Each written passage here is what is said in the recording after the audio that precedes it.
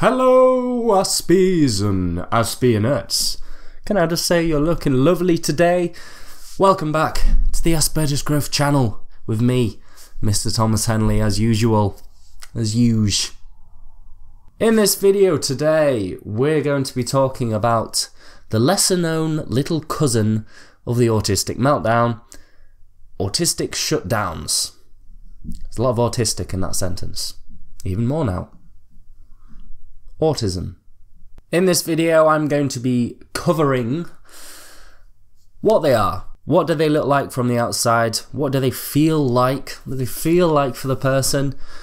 And I'm also going to be giving you some ways of coping with meltdowns, shutdowns rather, or already going off track. Coping with autistic shutdowns in the moment, and also trying to help in preventing them in the future, or at least making them a little bit more easy to deal with. So, if you're interested in any sort of ironic or any sort of actual genuine interest way, please stick around for the rest of the video and enjoy the little explosion that I do every time.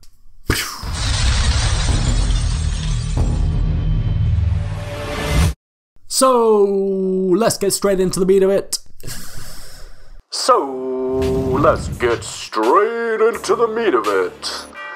We've got Mr. Autism Shutdown in the right corner and Autism Meltdowns on the left. They're gonna be battling out for the title of which one's worse? Which one hurts your soul? Both of them, that's the answer.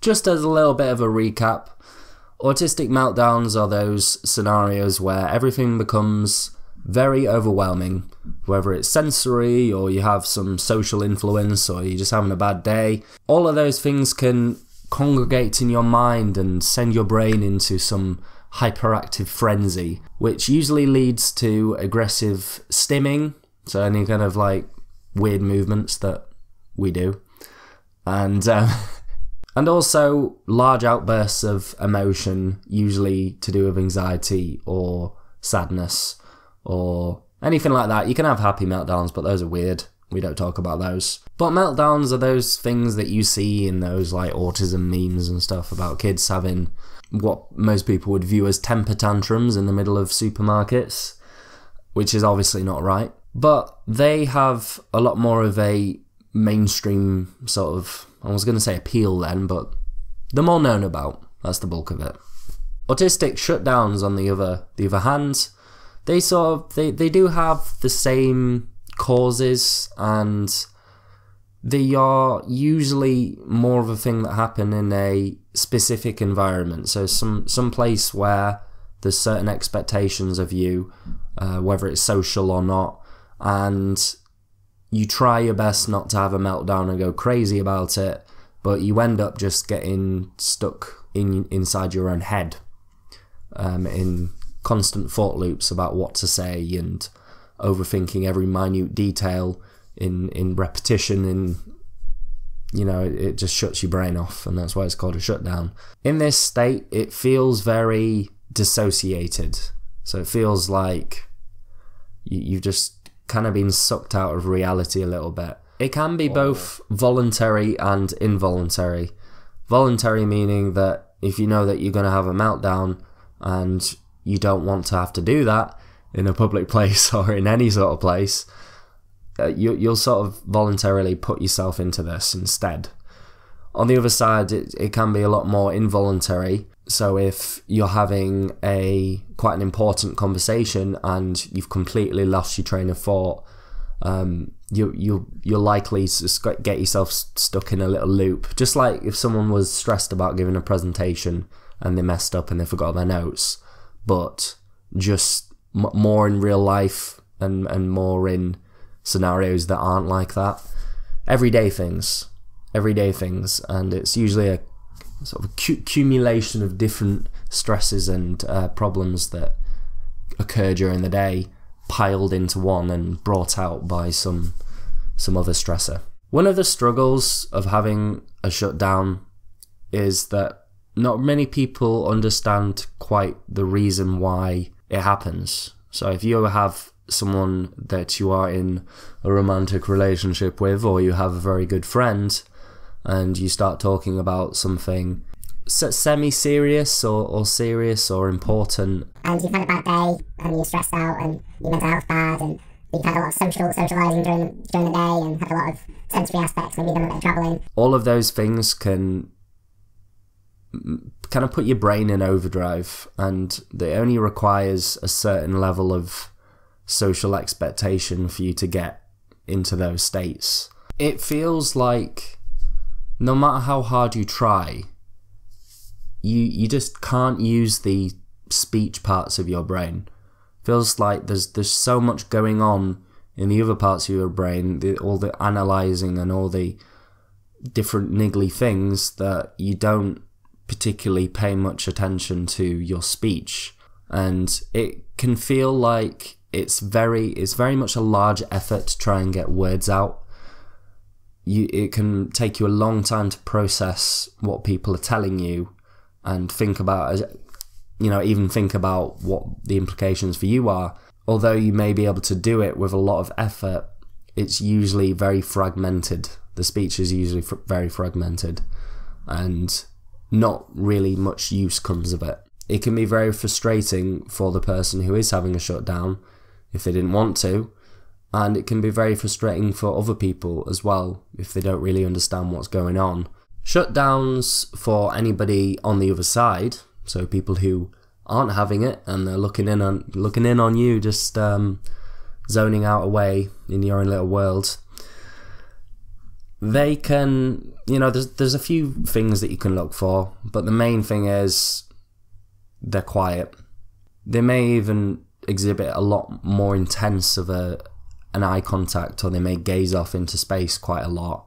They may make attempts to talk, but these attempts to talk will be very short, very short-lived. They won't really have that high level of social skills that they usually do.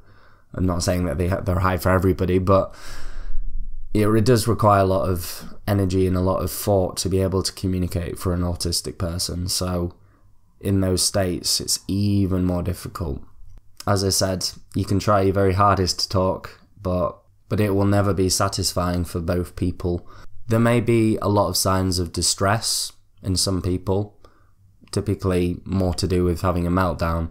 There would be a very, very intense lack of facial expression, body language, tone of voice. They'll become very monotone. They may start to get a bit stressed out about it, because it's not always pleasant when you can't you can't produce speech and you can't understand speech to the level that you could usually do. So there's always a bit of frustration sort of worming in there, but it's in general a lack of ability to speak and process. And if you can see that in someone, you can see the sort of glazed over eye look, then it's likely that they may be having a shutdown. So we've gone over a few of the little basics around shutdowns. Now we're going to talk about the reasons, the reasons why people have shutdown. I know I've covered over a little bit of the possible reasons and sort of gelled it all together. I want to dissect, if you will, some of the main points that I've wrote down, and the main points that I've seen in my life. Number one, for me, Mr. Thomas Henley from the Asperger's Growth Channel. I'm just kidding. Number one thing for causing shutdowns is excessive social interaction. As I've said, social interaction requires a lot of brain energy, a lot of old ATP to get those neurons firing, and there's a lot of them that need to be connected together in order to make you function well in a social environment. So that's a big stressor already on the brain, already depleting the brain of energy and wearing out its social sensors. If that's the most pseudoscience thing you've ever heard in your life, yes, probably. It's just a vehicle of explanation. Thank you. Number two, anxiety and overwhelmed senses. Yes, you may see a little bit of a pattern in these sort of autism-related videos, but the truth is that anxiety and sensory overload is a large part of being autistic, and it is a large part of the problems caused by being autistic. Having an anxious mind already puts you in a state where you're hyperanalyzing and overthinking, same way that if you were in a room where there was lots of flashing lights and lots of noises and lots of people and all of those kind of things, all those sensory stimulations coming into your brain, it's equally going to give you a lot of stress, and it's going to have to make your brain work overtime in order to function properly. Numero 4. Is that 4?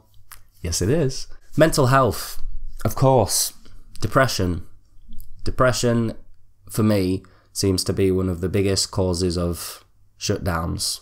Of course, good old anxiety is definitely a causing factor in that.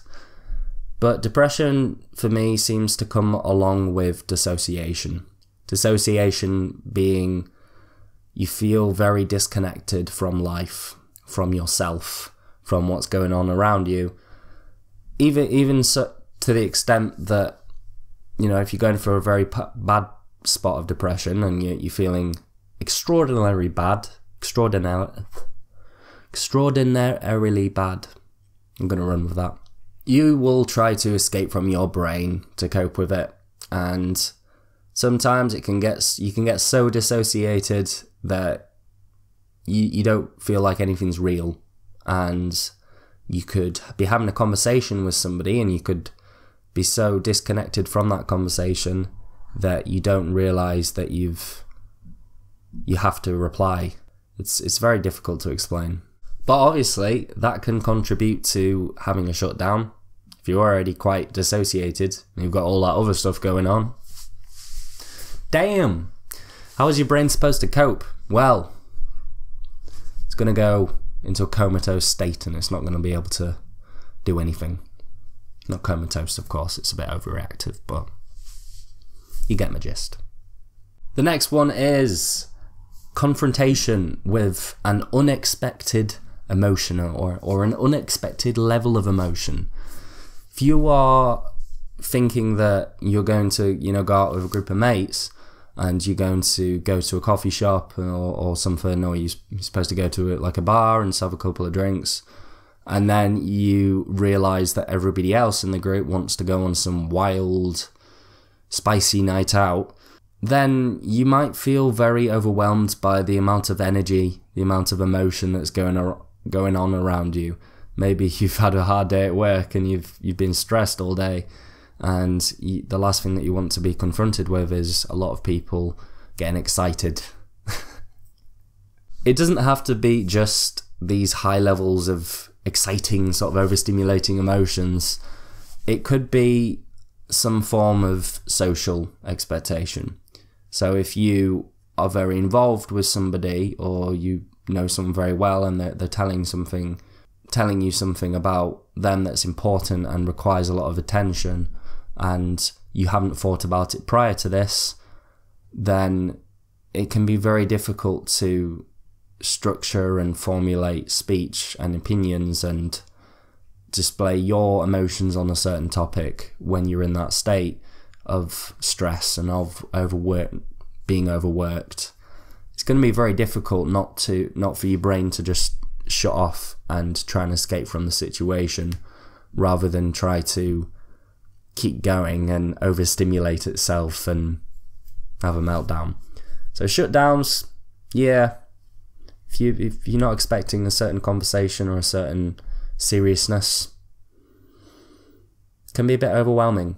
One of the other things that probably won't leap to your mind as soon as I start talking about brains frying up and getting stressed and overworked, but routines. Damn, if you have a lot of unexpected transitions during the day, a lot of things that you didn't expect, that can shake your brain under the surface, and whether you know it or not, depending on how severe the transition is and how much you stress about it, that can have a large impact on your brain, because you've already got a set plan out for a day, you think you know what you're doing, that's scratched, you got to make a new one up, and then if that's scratched, like, what are you supposed to do? There's a lot of difficulty navigating transitions just in any situation for autistic people, whether it's navigating from the sofa to upstairs to brush your teeth and then back again. That can surprisingly, if you've just heard about it, causes a lot of stress and destabilizes, for a good 10, 15, 20, 30 minutes. And as I've said, taking on in all these other factors, if all of those are true for your day, an added transition change can cause your body to freeze up, your brain to stop working, and sometimes you can have a shutdown because of that. Now, it's all doom and gloom in the Asperger's Growth channel today, on the Asperger's Growth video in the Asperger's Growth house. But what can we do about it? What can we do in the moment? Well, just as the advice goes for panic attacks, just as the advice goes for meltdowns, the one main thing that you always got to have in your mind is try and see it through. Try and accept that you're going to feel like this for a certain amount of time, and do some things that don't require a lot of mental effort but are somewhat enjoyable and somewhat grasp your concentration. For example, if I'm having a shutdown, the best thing that I can do is take myself of any type of social environment, shut myself somewhere small, like a toilet, play some mindless games that require no mental thought at all, maybe other than just like clicking, and just listen to some calming music and try and ride it out until I feel like I can verbalize a bit better. In terms of things that you can do after, once it's your brain has retrieved some energy and has got out of those little thought loops that keep going around in your brain, then you can start putting in place things to help in the future. Number one thing you can do is try and think of all the factors that led you to having a shutdown. Have they been controlled? Is there any way that you can control those factors that happen around you to a better ability? Maybe you can't. Maybe it's just one of those off days that you can't control. But there is always an element of, I could keep this in check more. I could, invest in some noise cancelling headphones to help with the walk from home. I could have a little bit of downtime after work instead of trying to cram in some routine that I've got set up in my brain. There's a lot of things that you can do, and it's always individual to the person. So if you see something in yourself that happens a lot before you have a shutdown, you need to write that down, and you need to think of ways that you can navigate around it, or at least make it a little bit easier. One of the important things to think about as well is if you have a shutdown amongst other people.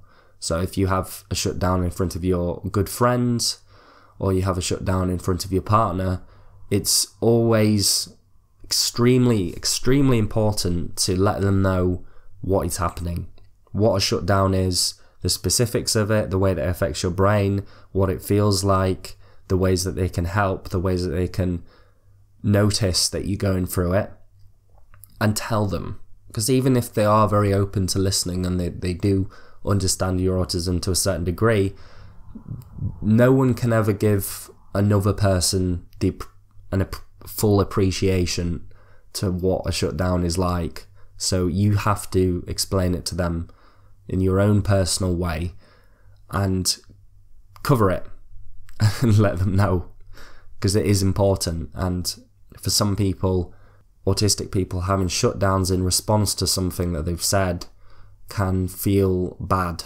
for them, and it can make them feel like it's a very personal thing, which it isn't, of course. Hopefully you guys have got something from this video. I put some time and work into it as usual, but you don't need to hear that. YouTubers don't have lives. They're just on camera. Their videos spoof out of nowhere. They just shimmy on in there onto YouTube with no editing, with no prior script writing, and no effort on camera. I don't know where I'm going with this, honestly. I don't know. I just want to take a minute to appreciate this lovely mug that I have been sent very recently by one of my subscribers called David. So if you're watching this, David, shout out to you. Thank you for this lovely mug. I have told you that I struggle very much to drink water, so I've got some water in here to drink throughout my videos. So thank you very much, David. I'm going to have a nice little sip of that. H2O. It is also extremely important that I give one of my new Patreons, part of the elite subscriber squad, Cheryl. Thank you very much, Cheryl, for supporting me on my YouTubing media journey. You know, any sort of support for the channel is really, you know, I feel very grateful for it, and it's never expected, but it's always nice just to have a little bit of income that goes into the channel, and it will always be used for the channel, and it will always be put back into it for equipment and stuff. So if we get more Patreon subscribers and we get more money rolling in, maybe we'll be able to get some new equipment and do some more big projects. And Cheryl, thank you so much for being a part of that and pushing my channel forwards.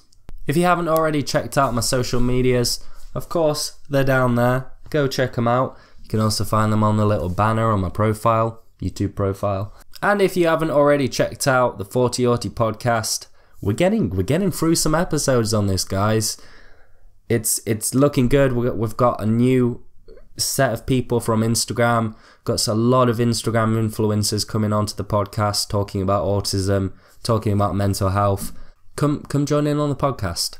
It's free on Spotify, and I've not put any advertisements on it yet, so make the most of it while they're not there. This has been Mr. Thomas Henley from the Asperger's Growth YouTube channel. This is a shutdown example. This is what happens. God damn it, I've actually done it to myself. I was going to do it as a spoof, but it's actually happened. See you later, guys. Nice to have you on this channel. Bye bye. Yeet.